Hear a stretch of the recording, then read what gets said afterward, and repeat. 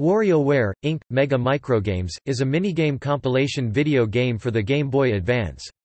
The debut title in the WarioWare series, the game is about rapid completion of microgames, short minigames given to the player consecutively and with increasing speed per each game complete. Developed by Nintendo R&D1 and published by Nintendo, the game was inspired by the Sound Bomber mode of Mario Artist, Polygon Studio for the Nintendo 64DD. The game was produced by Takahira Izushi and directed by Hirofumi Matsuoka. Matsuoka was also the director of Polygon Studio. Mega Microgames was released in 2003, in Japan in March, in North America and Europe in May and in Australia in June. Upon its release, WarioWare, Inc. Mega Microgames, received critical acclaim, winning GameSpot's Editor's Choice Award and Most Innovative Game Award of 2003, among other awards. The game went on to receive a multiplayer-focused remake called WarioWare, Inc. Mega Party Games, on the GameCube. The game went on to spawn the WarioWare series of video games, which all have the same formula of gameplay as the debut title, with the exception of Game & Wario. Pio and Paper Plane, two bonus minigames that appear in Mega Microgames, were reworked into two full titles for the Nintendo DS and sold as DSiWare as Bird and Beans and Paper Airplane Chase. In addition, some of the microgames featured in Mega Microgames will also appear in WarioWare Gold. The game has also been re-released through the Virtual Console on Wii U and Nintendo 3DS.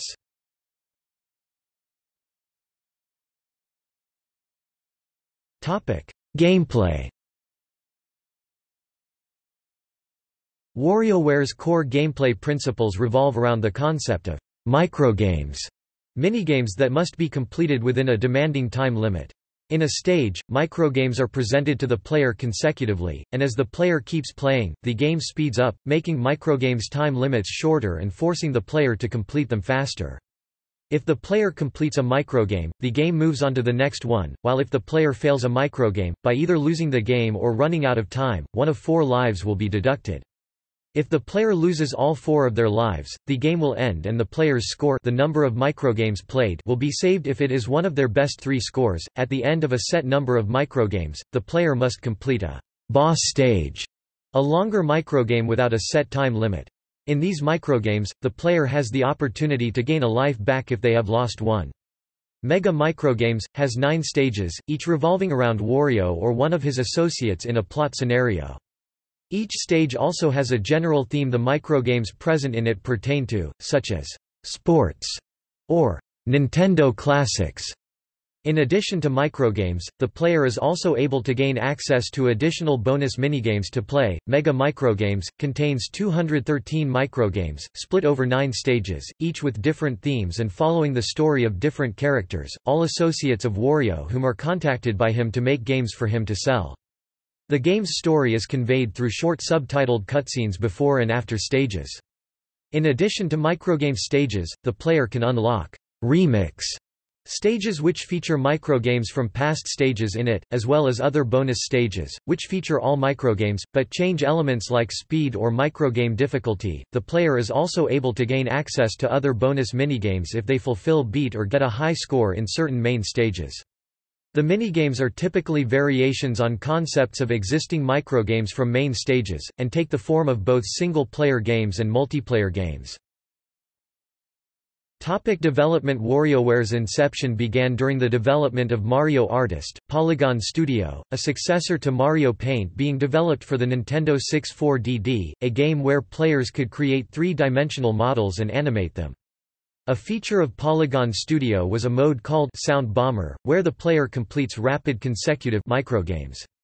This idea would be reused for Mega Microgames. For a full-fledged video game, the development team used post-it notes in order to come up with microgame ideas. Whenever someone had an idea for a microgame, they would write it down on a note and stick it to the director's table.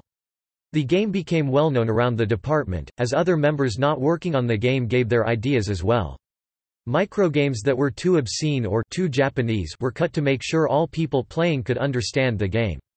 As individual programmers coded individual microgames, each microgame has a vastly different art style. At first, the game was developed without the knowledge or consent of Nintendo. A team inside Nintendo R&D1 came up with the idea and started developing the game for the Game Boy Advance without their manager's knowledge. Later, they presented the game to their manager, who said OK to the idea. According to Yoshio Sakamoto, Wario was chosen as the game's protagonist as he is always doing stupid things and is really idiotic. The game was re-released on the Wii U and Nintendo 3DS Virtual Console.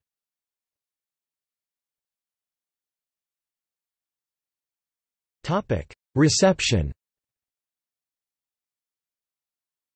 Mega Microgames has won numerous awards and received critical acclaim.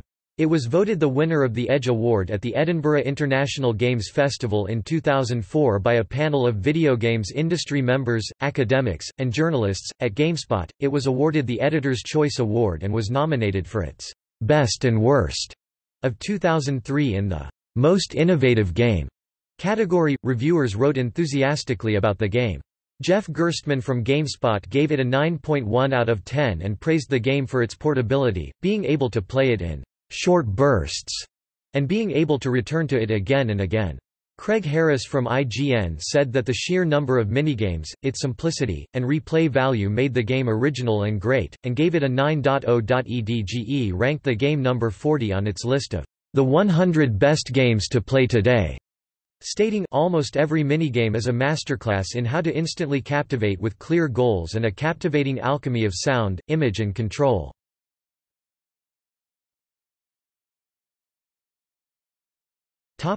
Remakes and re-releases.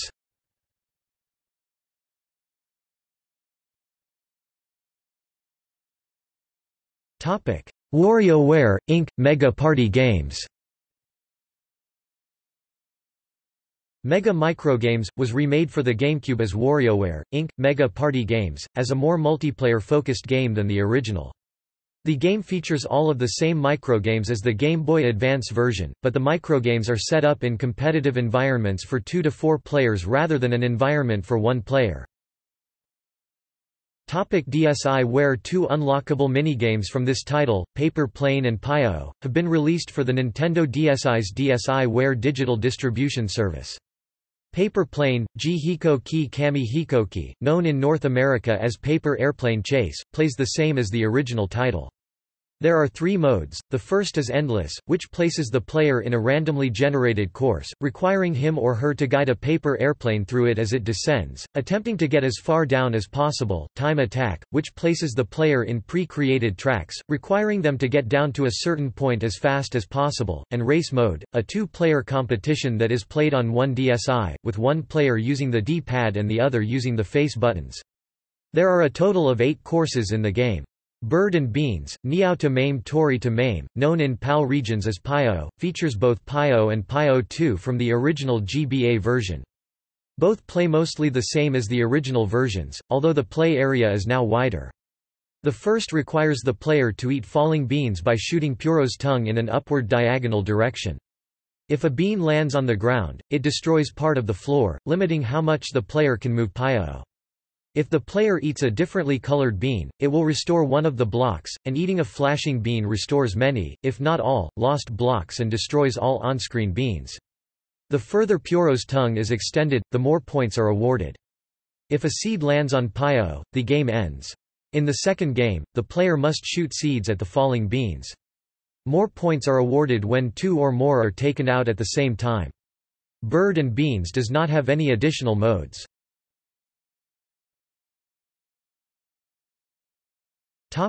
Virtual Console. In December 2011, Mega Microgames, and 9 other Game Boy Advance games were released to Nintendo 3DS ambassadors, which were users who purchased and registered their 3DS systems prior to a specific date in their home markets. The game was later released on the Wii U Virtual Console on April 3, 2014 in Japan and April 10, 2014 in North America and Europe. Notes